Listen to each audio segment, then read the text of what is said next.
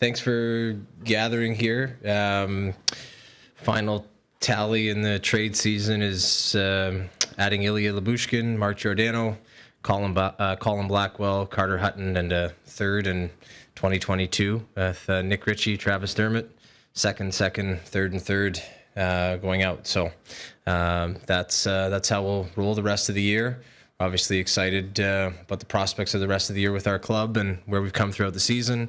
We've also got Rasmus Sandin going on injured reserve with a knee injury today. So it's too bad for him. Obviously an excellent young player for us. Would have been a valuable stretch run for him, but he'll be out with a knee injury for the foreseeable future, and we'll update that as we know more later on during the week, during Sheldon's availabilities and such, or through the media relations team. So having said that, I'll turn it over to everybody for questions. How much did the Rasmus injury sort of affect what you did? With Giordano? With Giordano, or maybe did you consider keeping Travis, or anything like that? No. The Sandin injury was... those other two moves were already well in motion, so we got word of that. We got word of his results following the trade calls there yesterday, or right in between. It was quite a hectic afternoon. So when exactly we got the results of the scan on his knee, I'm not exactly sure, but those two trades were rolling prior to that. What excites you most about Mark Giordano bringing him to the group? I think the quality of player he still is. Is the most exciting part of it for us, Luke. He, just in watching him throughout the year, we played against him a lot last year, obviously with the division being what it was in Canada, and then watching him this year with Seattle, a variety of different partners that they had him with. Just still feel like he's got a lot left to give as a player. I think his intelligence with the puck, his ability to move the puck up the ice, his ability to defend, and then that's first and foremost. He's still a very quality player in the league, and then secondly, just his competitiveness and the way he defends, and his ability to play against good players still and play both special teams and be versatile was really important to us. So we're excited about that. All the subjective leadership experience, competitive stuff is important, but first and foremost, we brought him in because we think he's a very good player and going to help us a lot as a hockey team. Did you feel more pressure or more willingness to get over the line knowing what the rest of the division had done, or what did you make of what the rest of the division had done sort of in the 24 to 48 hours before that? Yeah, we had our plan going in, and certainly you go into every trade down and you think, or every season, every trade that you're competing against those other teams, and you expect every team is going to do all they can to improve themselves. Everything we did was just to abide by the plan that we had going in, and not be too reactive, and not feel that because other teams were spending more or evaluating players differently that we had to react to that. So just stick with our plan and roll, and we feel we stack up well against those clubs. A couple of weeks ago, you talked about your goaltending and you had faith in them.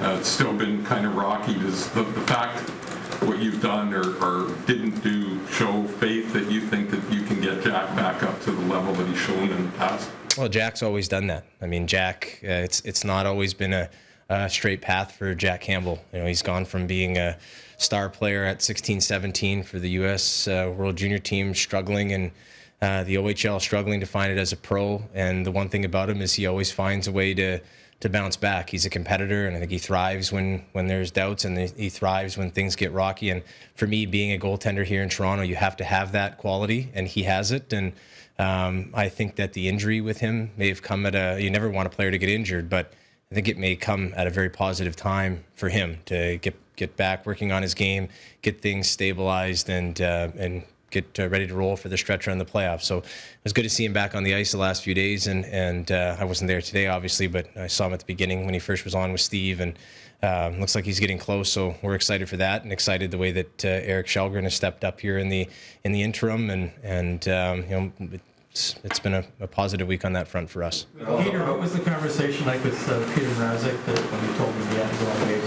Those are never fun conversations. I think the thing about Peter that's most impressive is that regardless of what anyone says or the way that things are going, he has a strong belief in himself, and it's not a arrogant way or anything like that. He's been a good goalie in the league for a long time, and if his confidence was starting to waver, or his belief was starting to waver, I'd be really concerned. But we just got to continue, as Sheldon said today, he's just got to continue to come and work and find his game, get better, and nobody wants to do that more than Peter. So obviously it was done for salary cap reasons and just to give us the greatest flexibility possible. I hate to do that to anybody, but you have to do what you have to do to give the team the best chance to be as flexible as possible and have different players return during the year, and so that's why we did it. How disappointing is it though, Kyle? You signed this guy for 2-3 years of nearly $4 million. I mean, how surprising and disappointing is it, like how his season has gone up to now? Injuries aside, it just hasn't looked like himself. Yeah, I think that whenever you make any decision on any player, it comes with the risk that it's not going to be. I'd love for them all to come in and play at their best every single game, and they all look like brilliant signings, trades, draft picks. But it's unfortunately in this business that we've chosen, it's not the way it goes. And I think the onus comes onto me to set the tone in the organization to help him get back to where he needs to be. If he had no record or a very short sample size of being a quality goalie in the league, I'd be more concerned. The other thing that keeps me optimistic about Peter is that he's been able to come through stretches like this in his career before and bounce back. And like I said, same thing with Jack. I think especially playing here in a market like this where there's a greater amount of scrutiny and a greater amount of attention paid to it, that having that confidence that you've gone through something like this before and come through it is vital, and he has. So now it's just about putting the work in and finding himself, and I think he will. How seriously did you explore the goalie market? And then once Sateri got claimed by Arizona, did you revisit the last hour here a little bit? I mean, we're always, every position, not just goalie forwards, defense, everything. We're always trying to explore and see if there's any way that we can improve our roster, which we really like. But we felt the best path to go forward was to try to sign Sateri after his season had ended in the KHL, and then take our chances with waivers today. If not, we've got the goaltenders down in the American League and in the system that we have belief in. So didn't work out, much like a lot of the players we put on waivers. I think we lead the league here by, I think, double since 2018 in the fall. We've had 11 guys claimed, which I think is double. So it's a good advertisement for agents if you want your players to come to a place where they're going to get lots of attention and get claimed in the summer. Probably a feather in our cap, but it hurts on moments like this or others when you have guys claim. But we just didn't feel there was anything out there that for the prices paid that was going to make it worthwhile for us and make it work salary wise for us. How far down the road did you get on getting Fleury from Chicago? I mean, I'm disappointed that conversation is public. I'm not criticizing you. I've never had that before where these specifics like that have been made public, and I think, frankly, it's probably a conversation to ask Kyle Davidson on his availability in Chicago. Kyle, what gives you faith that your team will match up well against your division rivals? I think the way that we've played throughout the year, Mark, gives me faith. I think the way that we played last week, I think, I understand, that there are ups and downs in a season and things happen.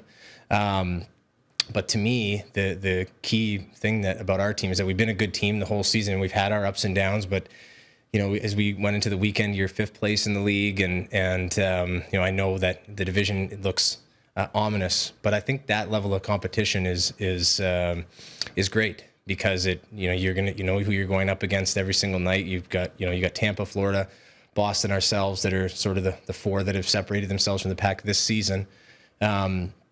And you have teams that are pushing to come and join that. We've had a tough time with Buffalo. We've had interesting games with Detroit, and they've got a great young group of players. Ottawa's coming along as well, and Montreal is they're starting fresh, and they'll be quick to turn it. So I think the division is very difficult, and I think for us that's the best thing for us. It'd be great if it was easy, but I think how big of a challenge it is forces our group in the final stretch to get our game into order. And we'd had really those games against non-playoff teams that we spoke about. I think it was at the press conference before the Heritage Classic where we needed to be better against those teams and not leave points on the table. And then we came back last week against Dallas and we didn't play well. Then we came back against Dallas and Carolina. I think especially the Carolina game, even without Austin, no Muzz, no Campbell, no Mrazek, and we show what we're able to do as a team, and how we played defensively, how we checked, how we capitalized and made life tough for them, and how we competed. So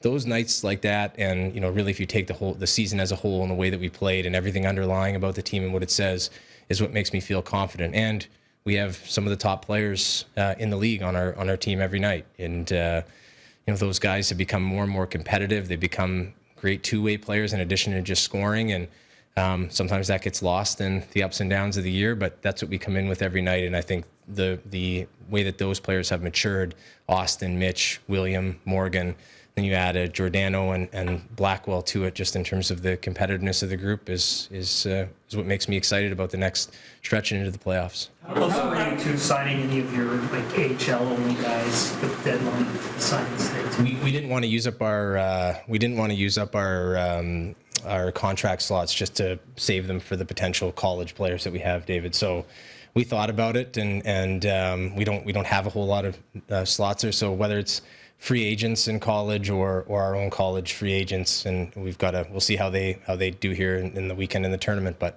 we wanted to make sure we've got some potential space for them. So we didn't want to burn the slots on any of the AHL guys, unfortunately.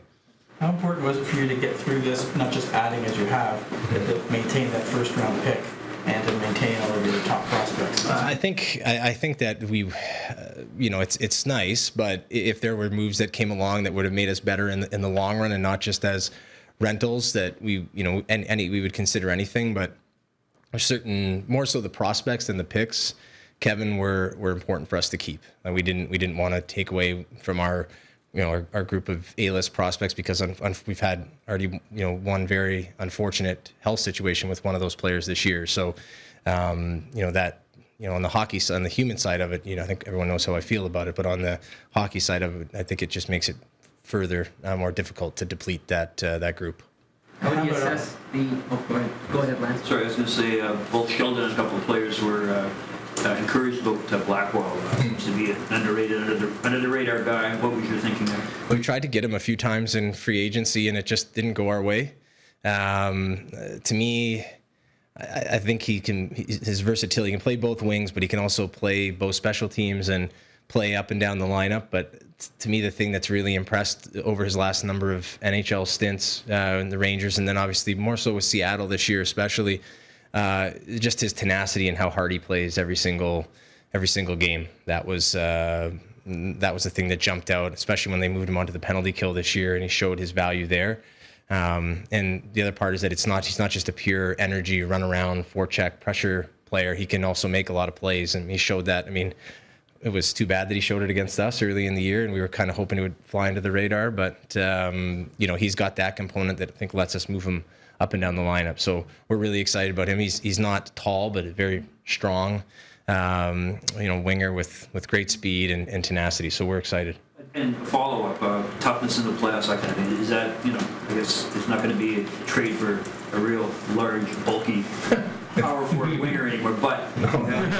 No, there's not, yeah. That has to be organically grown, is a term I think you guys use a lot. I think that our top players have shown that. I mean, throughout the season, I just the game on Thursday against Carolina, just two specific players, I thought Mitch Marner and Ilya Mikheyev, and just in terms of their physicality in a game that required it like that, Lance, I thought both of them show that. And there's been a number of different examples. That's just the most recent one that jumps to mind for me, with our guys showing the way that they're going to have to play at those times. And I think if our best players lead the way as they have in that continued growth in that element, the physicality, the competitiveness every night, everyone else on the team has to go with it. And if those guys are playing that way, I think that's what, as we've seen from other teams in the playoffs, that's what makes life hard on the opponent, is when the best players are the ones that are the most competitive, and our guys are continuing to develop that. Nobody has that right away at that level of player. So that's been the most encouraging part for me. Blackwell,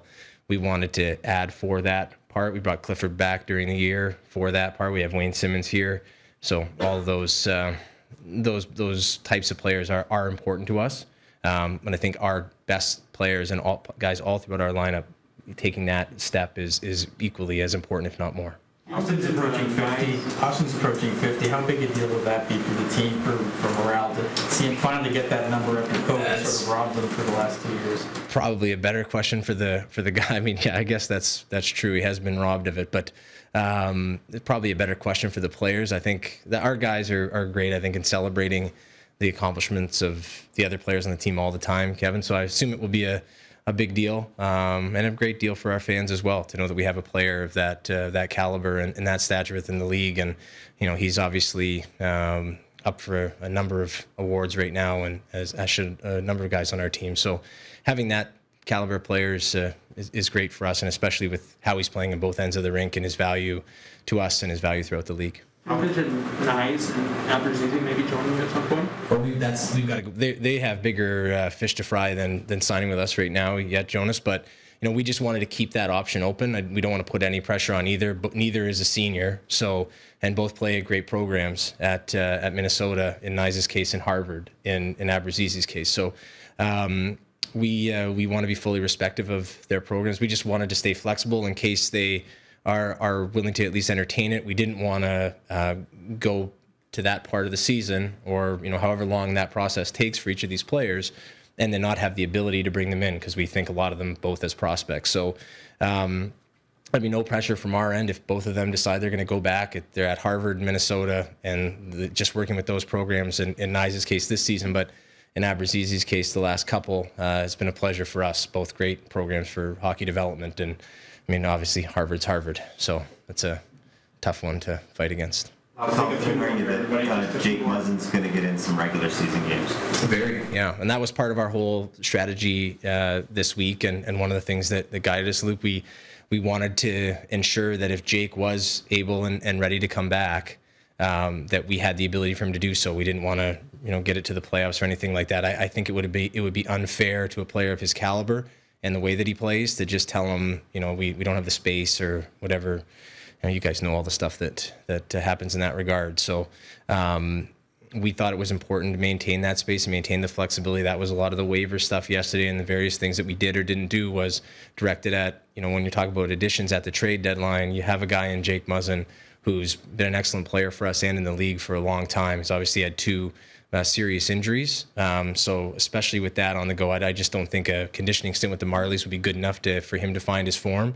He's working his butt off every day on the ice and off, and trying to get the clearance to get healthy. He's been in practice a number of times now, non-contact. He'll have to take that next step, and then we'll determine will he go to the Marlies or not, as long as he doesn't have any setbacks. But very encouraging with him, and looks good on the ice. Has been able to put in a lot of time with the development staff, and adding him as well as Giordano and Lyubushkin from the previous time when he was hurt, I think it's a very different look for us on the back end, and one that we really like, and we'd be really excited about going into the playoffs. Kyle, in your discussions with Seattle, and we talked to Mark yesterday, how important was it, or how did it make it easier that he stated yesterday he wanted to come home?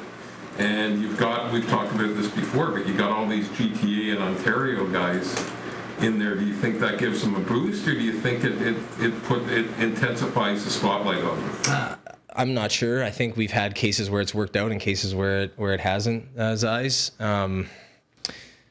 I think in a veteran player like Mark's case, to me he seems to be I don't know him overly well. I spoke to him yesterday for the first time ever. So to me, it seems to have its advantages. He's playing for a lot, wants to win. Still has a lot left in the tank and a lot left to give, and I think can give a lot in our locker room, can give us a lot on the ice. So, as to how it affects different players, when I remember when we first started here, there was a narrative that local players didn't want to play here. They didn't want to come here. The scrutiny and the pressure was too much on them and their family. And I think one of the great things that's happened here over, I can only speak to my time, is that I think that narrative has been soundly defeated, and that a lot of local players want to come and play here, and I think they find it to be a great place for their families, and that the community is very supportive. There's moments, like in any place or any business or any walk of life, where it probably doesn't go as well as you want, but I think the positive is we've got lots of players from the area that love it and enjoy playing here, so that's been a real positive, not only for the Maple Leafs, but for the city to have those people who are from the area want to be here. After the Lyubushkin trade, you had mentioned that you didn't like the yo-yo effect on Nick Robertson in the previous couple of years. What was the thought process with him the last stretch? I think we wanted to get him up and get him into a large set of games and see where he was at. We knew at the deadline today we would have to flip him back for the NHL transaction purposes, Mark, so that he was papered down and onto the Marlies and eligible for them for the playoffs. So when he didn't play on Saturday night, just viewed it as a great chance to have him come in and play yesterday for the Marlies, which he played a great game for them. Great chance, great goal. And so for us, it's just about continuing to see the growth. We had an opportunity over a decent stretch for him to come in and be able to see him play and give him the chance to be at his best, and was impressed with him again. It didn't necessarily go in all the time for him, and he also created more chances, I felt, this time than any previous time up, and they just didn't go in the net. So the stat line doesn't look great, but I think he continues to show progress and continues to improve and continues to develop, and that's we're very happy with where he's at right now, and I think could take some real positives. You always worry when you send a player down, how do they react when they're down there? I've done that job where you receive the players and they're unhappy to be there, and he went yesterday and was turned in a great performance for the Marlies, and they have a whack of games here coming up, so it'll be another take what he learned here. Sheldon was very specific with him and where he wants him to work, and then get rolling.